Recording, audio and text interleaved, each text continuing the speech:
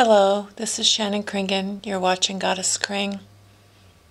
It's been so long since I've done a video. It's been, I think, several months actually, and I keep thinking that I want to record something, and then now that I'm doing it, I'm like, do I really want to share? I used to really be freeform, and now I feel like I don't really have a lot to share. I guess I'm so busy living my life that I'm a little sad about that actually, that I'm like afraid to share on camera after doing this for 15 years every week, dancing around nude, getting lots of feedback.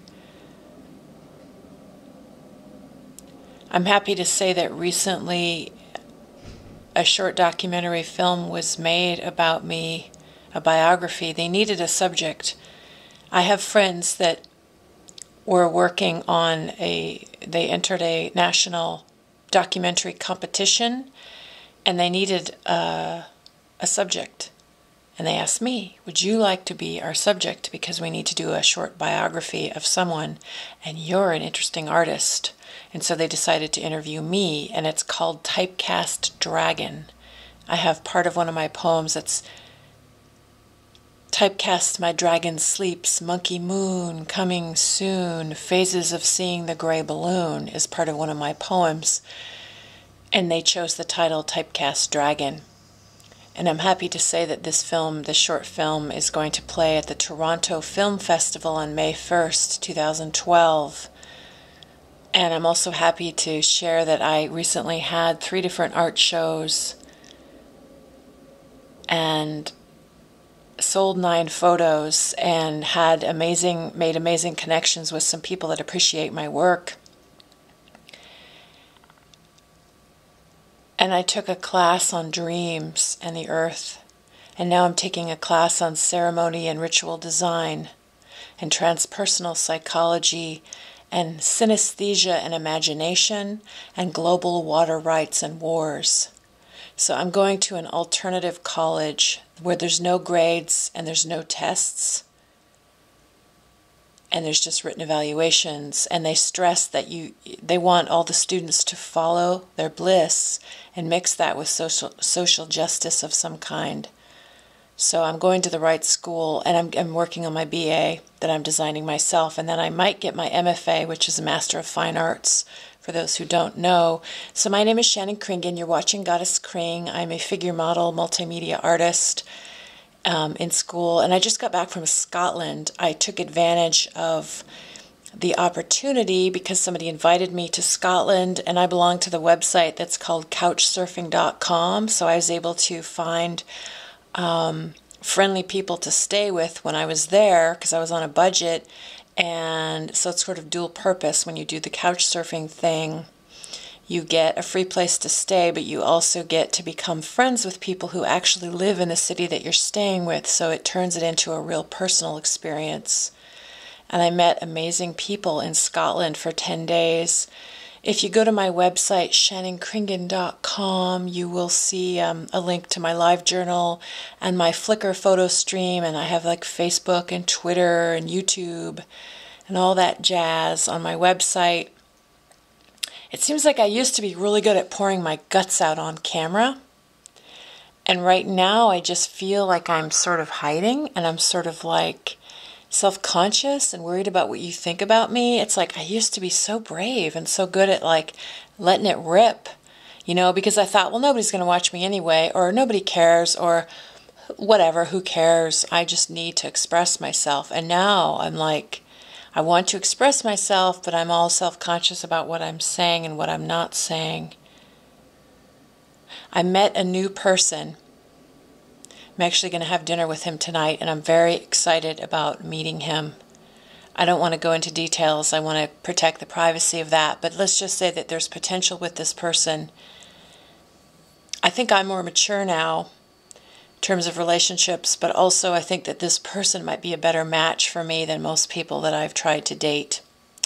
So this person is somebody I'm excited to get to know and hang out with, and the sparks are kind of flying.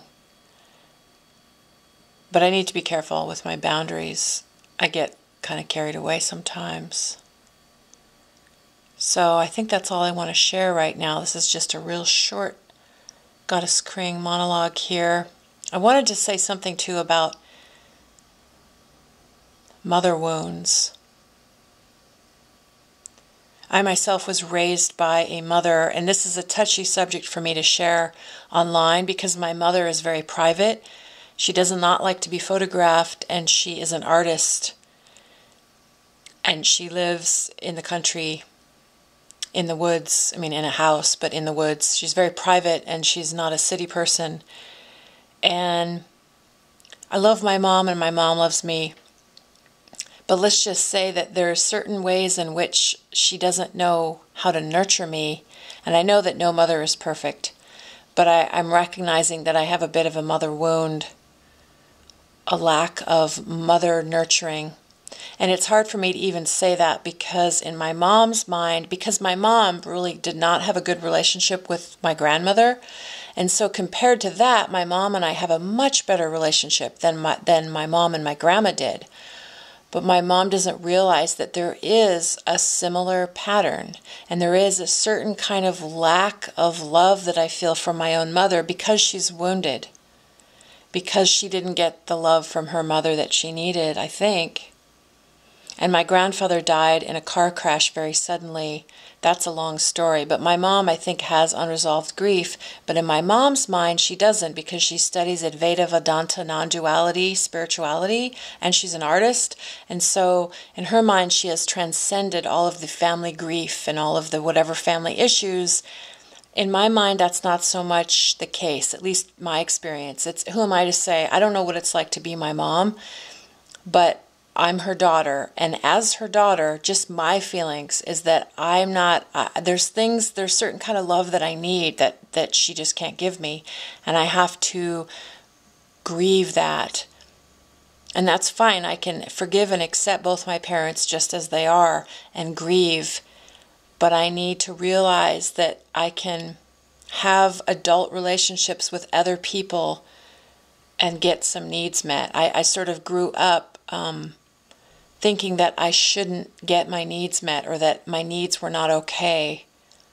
And now I still go around trying to have relationships with other adults where I am neglected and deprived of giving and receiving love with people. Like I meet people that can't really be there for me because that's what I grew up with, neglect. So now I'm trying to learn, okay, I need to forgive my parents, love them for who they are, accept that, accept myself and love myself, but know that I can learn to have relationships that are not about neglect and deprivation.